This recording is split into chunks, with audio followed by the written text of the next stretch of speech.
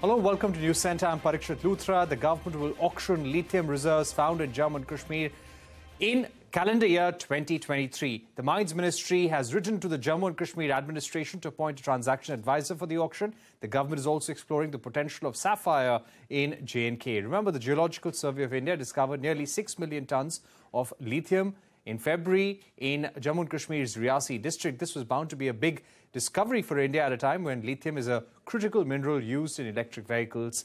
Sonal Bhutra joins us now with the details. Sonal, how does India really stack up against its global peers when it comes to lithium resources, mining and processing? Well, this is an important update as far as lithium reserves in our own country are concerned. So I thought let's take it forward and talk about what the global picture is really like when it comes to lithium reserves and production as well in every country. Now, in 2022, the global lithium reserves stood at 26 million tons. Now, that's a big number. And if we talk about which country had how much reserve, Chile was the one which topped the list at 9.3 million tons. This is again in 2022. This was followed by Australia at 6.2, Argentina at 2.7, China at 2, USA at around 1 million tons, Canada similar amount 0.9 million tons, Zimbabwe, Brazil and Portugal anywhere between 0.25 to 0.3 million tons. Of course, if we put this into perspective, India's lithium reserves that the government says have been found in Jammu and Kashmir would be a big number as well. Now, in terms of percentage, of course, as I said, Chile is the one which contributes the most, around 36% of global reserves. Australia at 24%. We have Argentina at 10%. China contributes 8% to global lithium reserves, followed by US and Canada at 4%. And then there is others, like the other countries that I mentioned earlier, around 13%. This is about the reserves. But how much is actually produced in these different countries? While Australia stands second when it comes to global reserves in terms of lithium, it is the top producer of lithium in the world. Total capacity in terms of production share, Australia has 47% production share of lithium, followed by Chile at 30%. China has around 15%. We have Argentina at 5%, Brazil at 2%, and Zimbabwe and the others at 1%. So that's the picture as far as lithium reserves and lithium production is concerned. Now, where is lithium really used? We've been talking about higher lithium demand coming in. So most of it is used in batteries at 74% of the total consumption, followed by ceramics and glasses, lubricating greases at 3%. Then we have something like air treatment, continuous casting. So the big demand that we are talking about lithium is really coming in from EVs, from the battery space. And that's why this space is something that everyone is watching out for. Joining us right now is Balvinder Kumar, former Secretary of Mines. We're also joined by Shailesh, Secretary General of the Federation of Indian Chambers of Commerce and Industry. Mr. Kumar, if I could begin with you. The Mines Secretary today said that India would like to complete all auction of lithium reserves found in J&K by the end of this year, and a transaction advisor will soon be appointed as well. How important an opportunity is this for India, according to you? I think this is a very rare kind of opportunity that such a rare mineral is discovered in a huge quantity. Now the main challenge is how to mine it, because that is another extremely challenging area. Because so far there is a policy of, there is a composite license for exploration and for mining.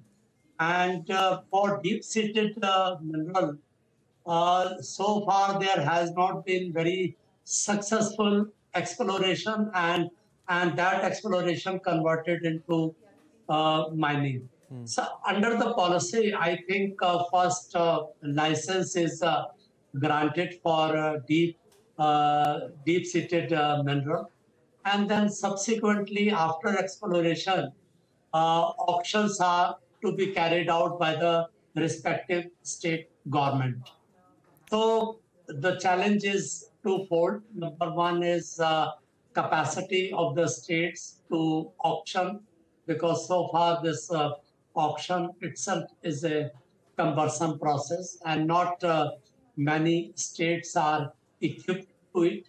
And the first part that is exploration of deep-seated, because GSI has discovered that in the huge large chunk of land these minerals are available. But exactly at what place these minerals are there, that we can find out only by way of detailed exploration of that area. So I think these are the two big challenges, and I'm sure when Secretary Mining is saying that that they will carry out, he must have in mind the exact roadmap, how this exploration of deep-seated mineral and then subsequent auction by the state government would be carried out. All right. Let me get an industry view from Mr. Shailesh Pathak. Mr. Pathak, today a detailed report was submitted by the Federation of Indian Chambers of Commerce and Industry. What are some of the bottlenecks? Because the Secretary of Mines, Mr. Bharadwaj, also pointed out today that there are a lot of policy challenges. Offshore mining has not taken off in India.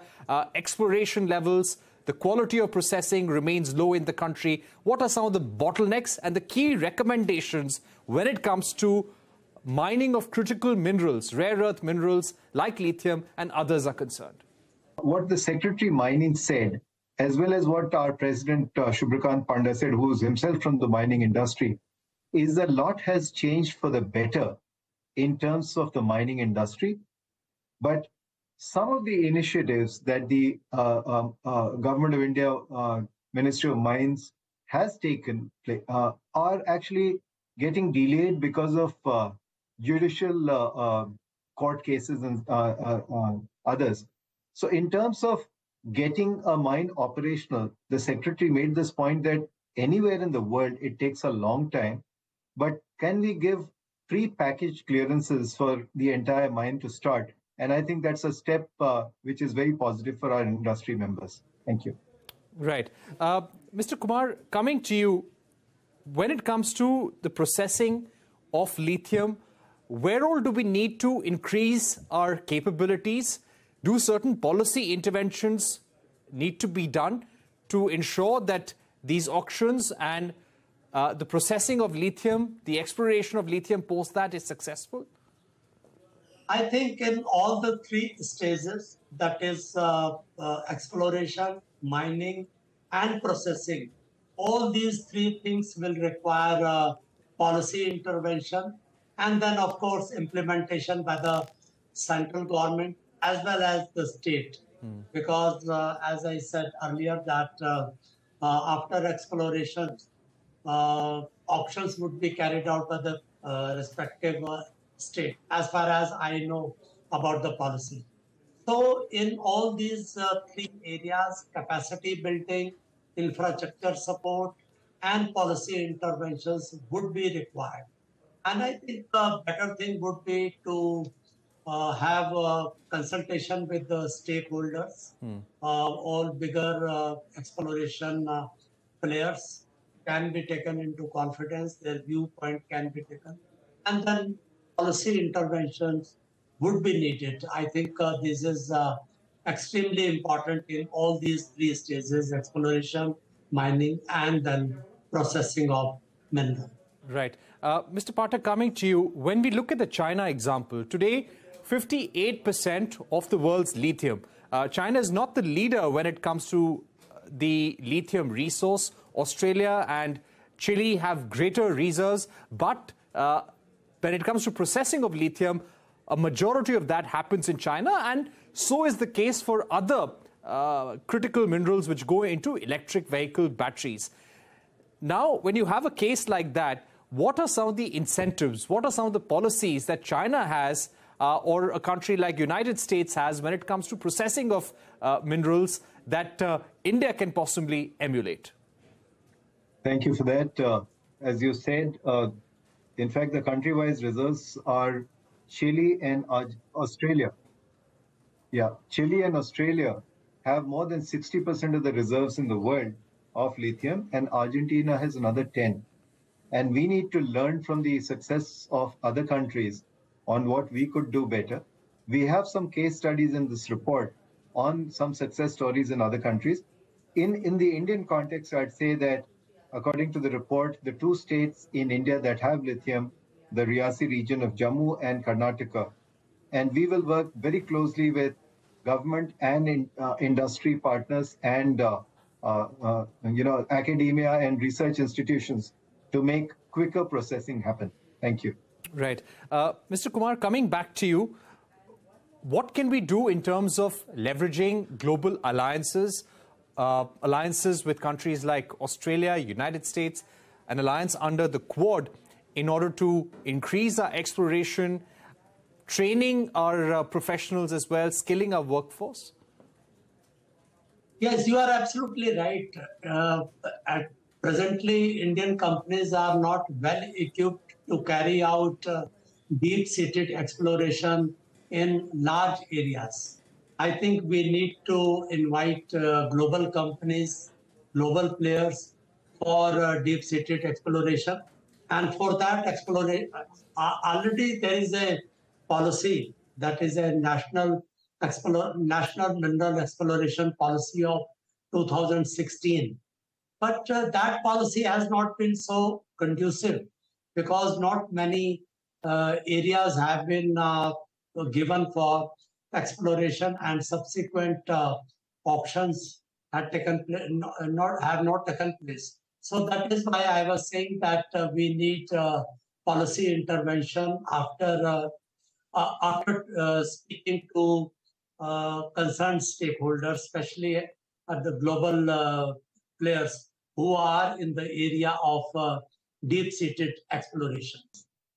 Mr. Pathak, thank you so much for joining us, and thanks to Mr. Balvinder Kumar as well for his views on the kind of policy interventions that would be needed in order to explore, mine and process this lithium that has been discovered in Jammu and Kashmir. All right, we're going to take a short break, but up next, Sharad Pawar steps down as president of the Nationalist Congress Party after 24 years. One must not be greedy, says Pawar in an emotional press conference as party workers urged him to continue. More on that when we're back.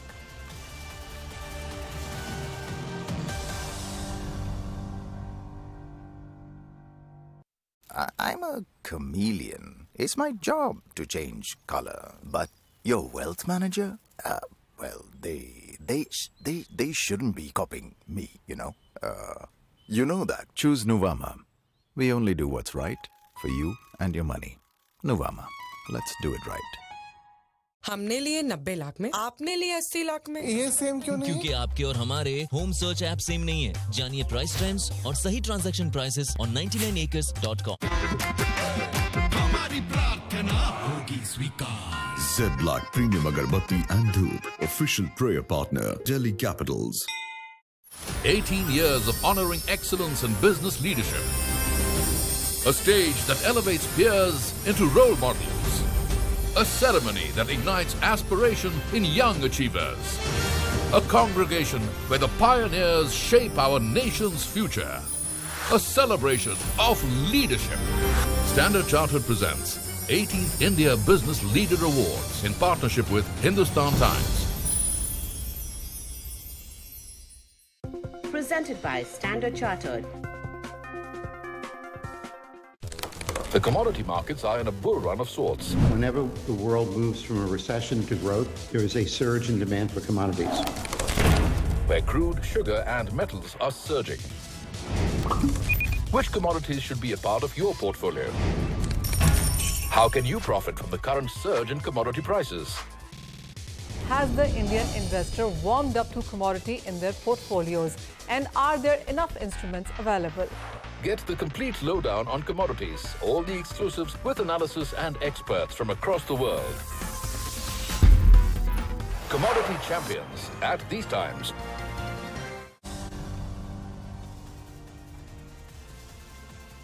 Welcome back to News Centre. I'm Parikshit Luthra. In a surprise move, Nationalist Congress Party Supremo Sharad Pawar has announced that he will step down as the party chief after 24 years in an emotional speech during the launch of his autobiography. The 80-year-old veteran politician said it was necessary to take a step back after a long period in public life. The four-time Maharashtra Chief Minister suggested that a committee of senior leaders be formed to find his successor.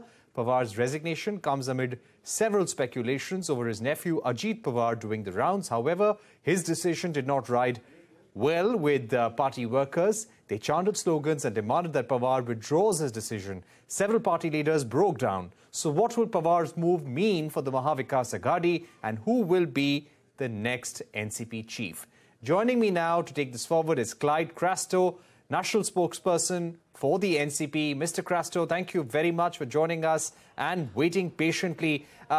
This doesn't seem to have gone down well with NCP cadres. There are reports that this was coming. Ajit Pawar had been dropping hints of jumping ship to the BJP. How will the party take this in the days to come? How is the cadre responding on the ground?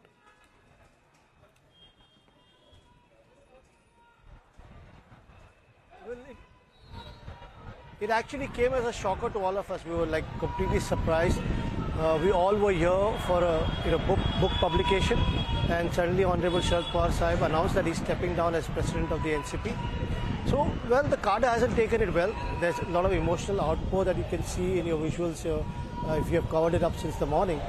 And the cadre is actually, kind of requesting him to reconsider his decision, to take it back and to continue as the president of the party. But one must also remember that while saying that he's going to step down as the president of the party, he did not say that he's leaving politics, nor did he say that he's going to stop from being our leader. He's going to continue to lead us.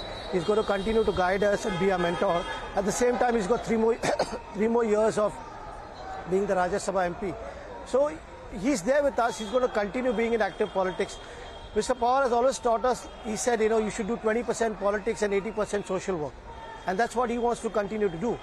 But this is the cadre. We've all grown up watching him. We've all grown up learning from him. We've learned our politics from him. We've learned political science from him. So for us, for our president to move away, it's always going to be a big surprise and a shocker. So I hope he reconsiders his decision. Also, you mentioned about Mr. Ajit Pawar. These kind of speculations that have been floated around in the media, these are all canards spread by maybe some section of the media to get more TRP or ratings, or the opposition. Here it could be the BJP who's trying to put pressure on the party because we are doing so well with the people of Maharashtra and across the country. So speculations, rumors can keep happening. Ajit Dada is very much with us. He was here this morning. He's been with us all throughout. So that actually does not work here at all. This is Mr. Pawar's personal decision. He just made this announcement this sort of noon, and we are all taken by surprise. Right. Mr. Crasto, if I may ask you about the succession, any indication from Mr. Sharad Pawar or those close to him as to who will now succeed as party president? I believe a panel of leaders has been formed to lead the party. What will be the process that is followed? And when it comes to the NCP cadre, who do they prefer, Supriya Sule or Ajit Pawar?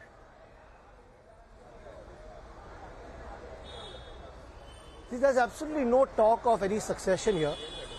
Mr. Pawar, while telling us that he's going to step down, he also said that there are a group of senior leaders, and he mentioned all the names. And these are the people who will come together and look at who will lead the party as president from here on.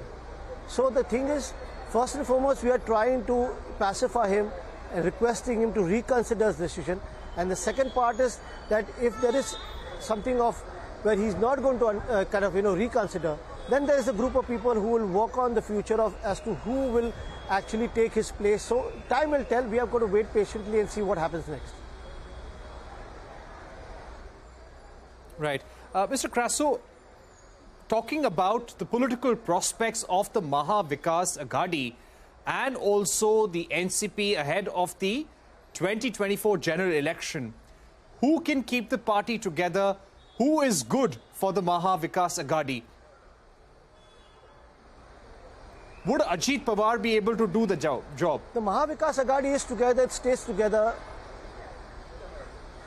See, the Maha Vikas Aghadi is together.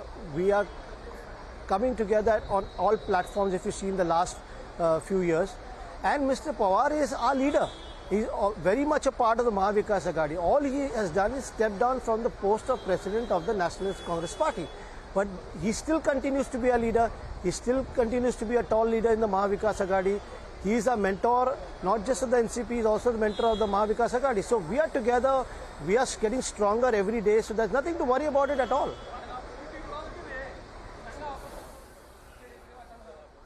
Right. I would also like to ask you that when it comes to future alliances, is there talk within the NCP of exploring a tie-up with the BJP? The case related to Shiv Sena is still in Supreme Court. Is the NCP open to any kind of tie-up with the BJP at this point?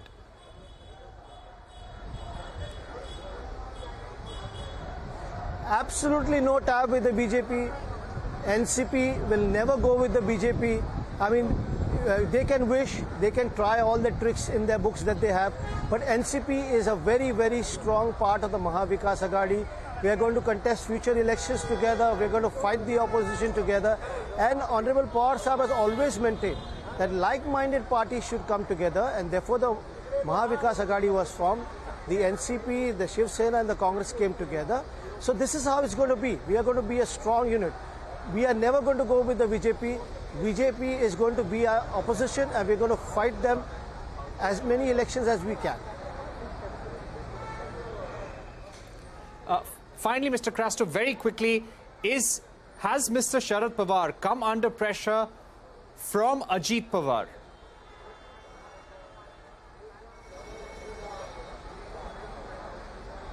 Nobody can put Mr. Sharad Pawar under pressure.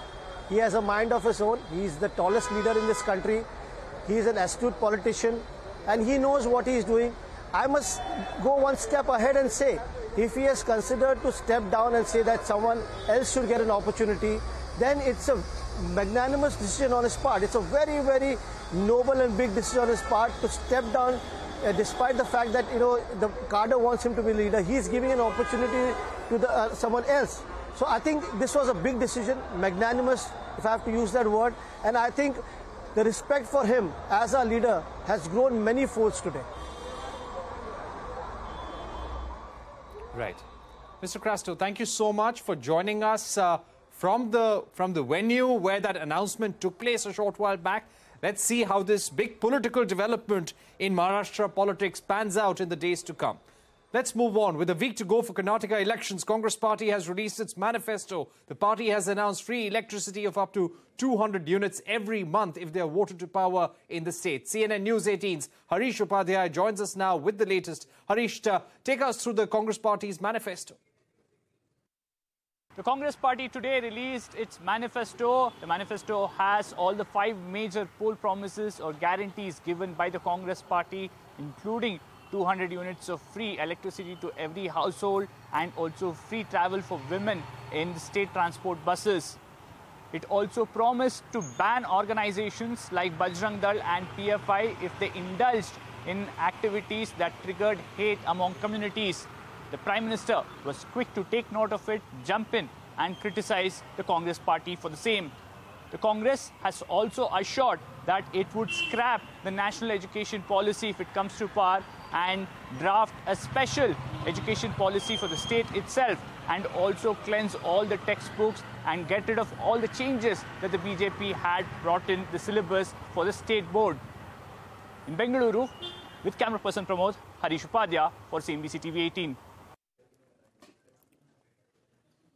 All right, thanks Harish for joining us. With that, it's a wrap on this edition of News Center. Thank you for watching. Goodbye.